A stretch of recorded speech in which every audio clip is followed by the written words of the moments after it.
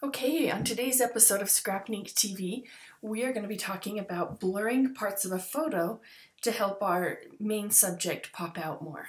So here's a picture we have of my son at the lake, and just like this, there's a lot going on in this photo. There are things in the background, there are other kids. He could easily get lost in all of it. So just a subtle way to kind of blur some of this back here so that he pops more is what we're going to be doing. So to get started, we pull up our photo. I changed it from the background to a layer. So now I'm going to duplicate it because we always want to have our original intact, and I'm just going to layer that bottom one, original, and turn it off. Now we're going to go back to this one, and I'm going to make one more copy of it. And on the top one, we're going to apply a mask.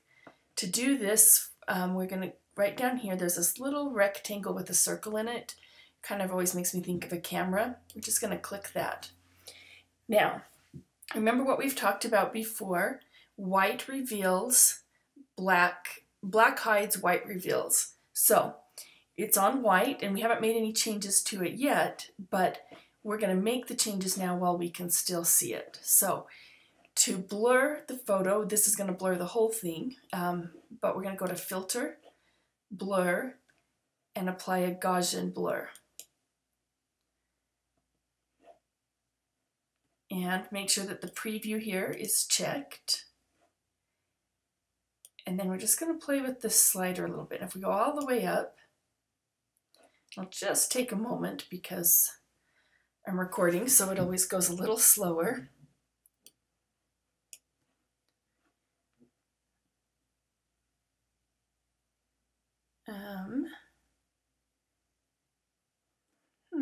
Maybe not. I'm going to click cancel. I'll try this one more time. Okay, there we go.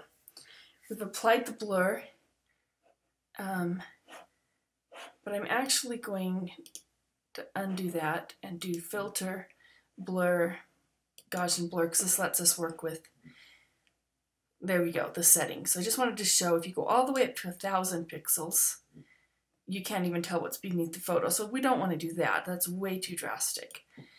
But I found that for this sort of thing, if you do set kind of in the 10 to 15 range, you don't want it so blurred that you can't see, or that it makes it too hard and you have like this drastic difference. You just want just enough of this kind of blurred out so it takes the focus away. Click OK. Now we could do one of two things. We could paint black over, except not like that. You have to highlight the actual mask itself in order for this to work, and I sometimes forget that. So we could go through with the black. Oh, whoops, it didn't. Okay, make sure the white there. Okay. See, we could color that to sharpen him back up to reveal what's underneath. But I actually like to work with this in black. So I'm going to do Command-I to invert it to black. And because we're just going to color this back in so that it's all in black.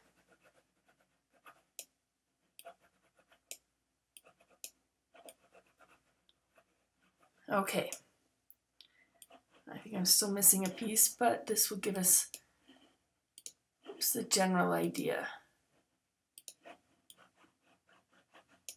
Okay, there, it's all black again. Now what we're going to do is take a white brush, and we're going to do kind of big to start off with, and we're just going to go over the parts we want to blur. Because I really don't want to blur the sand or the toys, because they're kind of part of the picture. And don't get too close to your subject, because we're going to do that a little bit differently. But just all of this outer stuff here, the kids in the background, the homes in the distance. Okay. Now to soften up and make it blend, because now you can still see kind of this harsh edge there. We're going to turn this to a gray. And that way it will only do half. And if we get, make my brush just a little smaller, if we get a little bit of our test subject in there, that's okay. It'll just kind of help to give the beginning softer edge. Now we're going to go a little bit lighter.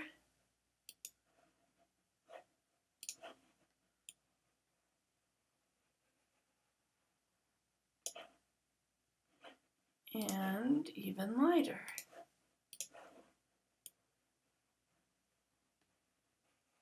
Working on the outer edges so that it just kind of blends in. And I didn't have to worry about getting too close. You can still see kind of the water behind him. You can get a little closer with that if you want.